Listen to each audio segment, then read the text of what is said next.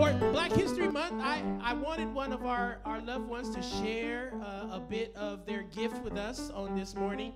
And he was so gracious and excited. And he was like, Pastor Mike, I've been waiting for you to ask me to do this. Amen. He does speaking and spoken word all over the world. He's a world-renowned. Somebody say amen. Amen. I'm getting you ready. I'm pumping him up. Somebody say amen. No. He is a great brother here at The Way. He is a great spoken word artist. He has his own TED Talk. Some of us ain't even done yet.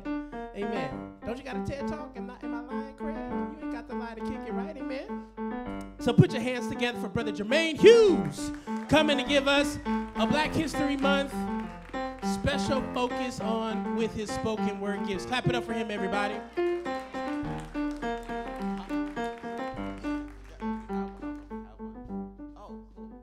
How's everybody doing today?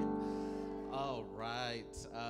He is telling us a bit of truth, only a bit. As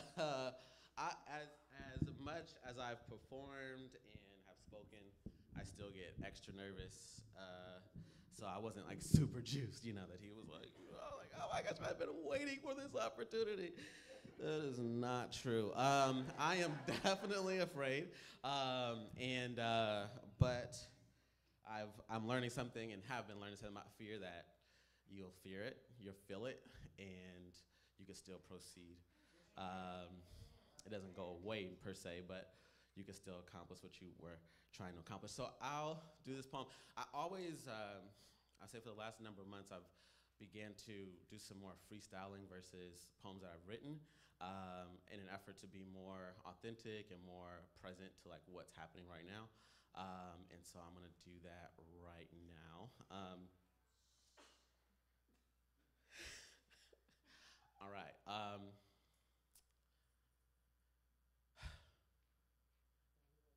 I'm talking with Jesus.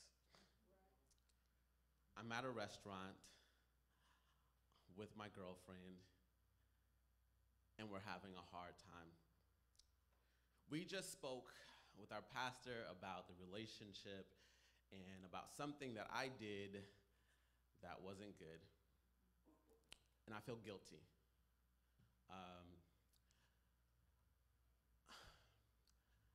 I feel ashamed. However, somehow she still wants to love me, still wants to tell me sweet things, tell me how much I mean to her, and that she has somehow found it in her heart to forgive me. And as if she has wronged me, I am having none of it. Cannot see how she can forgive me in this moment. After I've done what I've done, I mean, really. She sought someone on Bumble, sought someone to connect with, and found me, and I feel guilty. As if there should be someone else in my place. She asked me to look her in the eye. I reply, I can't.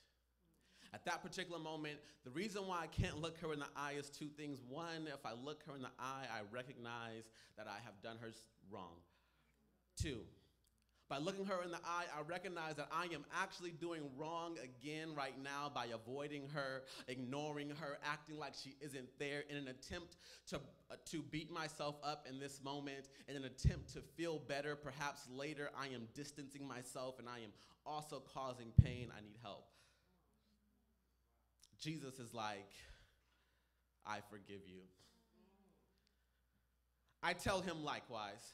What is it that you are actually forgiving me for? Could you possibly be serious? Do you know how much of a mistake I am? Could you possibly love me past all of my flaws? Jesus, are you really here, or are you just saying that?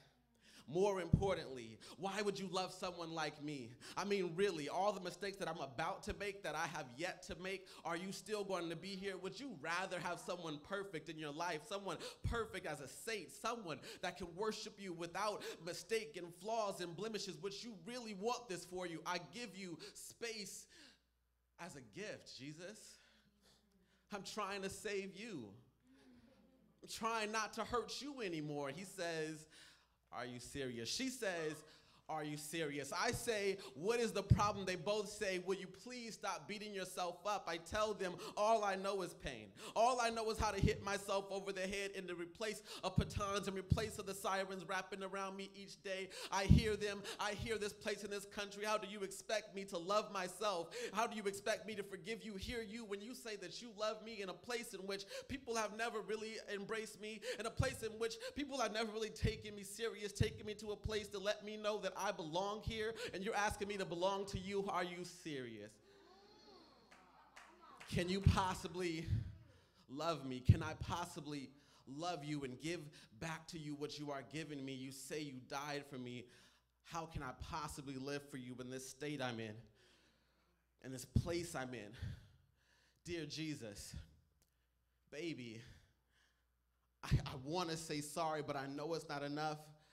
Someone said you have to love yourself in order for you to love someone else. And I reply, I think if I'm not mistaken, in order for me to love someone else, I have to love myself. But in order for them to know and receive the love, or in order for them to give the love to me that I want to give back to them, I have to love myself first. I have to let them know that it actually means something when you say you love me, that it actually means something when you say you forgive me, that it actually means something when you're present, that I'm not distancing myself from you. I am here. I am here. I have not forgotten what you have said to me. Jesus, I know that you're speaking to me. I know that you're telling me something that I need to understand about myself and about the prayers that I say to you, that I'm worshiping you, but if I don't love myself, then what does it mean? Thank you for this opportunity to see myself more clearly.